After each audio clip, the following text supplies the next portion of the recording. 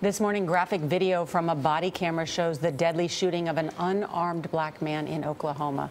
Police brought in by the Tulsa County Sheriff's Department are investigating. They say an unpaid volunteer reserve deputy meant to use a taser, but instead fired his gun. Elaine Quijano of our digital network CBSN is here with why police filed no charges. Elaine, good morning. Good morning. When convicted felon Eric Harris bolted from an undercover drugs and guns operation, he resisted arrest. It was during the struggle that Reserve Deputy Robert Bates, a retired cop and insurance executive who was part of the Violent Crimes Task Force that day, made the fatal error.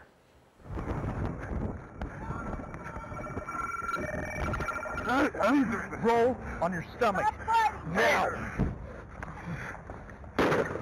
From the moment the shot was fired, it was clear that Robert Bates made a mistake. I'm sorry. The 73-year-old Tulsa County Reserve deputy said he was sorry after he shot Eric Courtney Harris. He shot me! Tulsa police say Bates intended to tase Harris, but grabbed his gun instead of his taser because of a stress-related policing phenomenon called slips and capture, when the brain tells the body to do one thing but does something else. Reserve Deputy Bates did not commit a crime.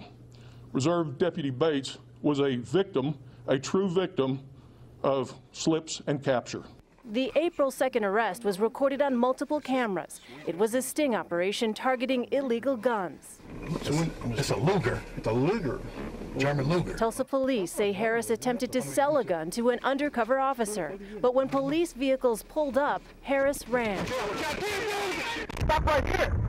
An officer wearing a body camera chased down and tackled Harris, and other officers joined the struggle.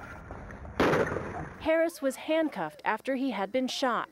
He complained he couldn't breathe. I'm losing my breath. Harris was treated at the scene by firefighters but died at the hospital. In a statement provided to CBS News, an attorney for the Harris family said, "Perhaps the most disturbing aspect of all of this is the inhumane and malicious treatment of Eric after he was shot." Tulsa police placed Bates on administrative leave and have filed no charges against him. An investigation of the incident will be submitted to the Tulsa County District Attorney's Office for a full review. The Tulsa County Sheriff's Office has also asked the FBI to conduct an independent assessment, which could look into potential civil rights violations. Gail? Elaine, thank you.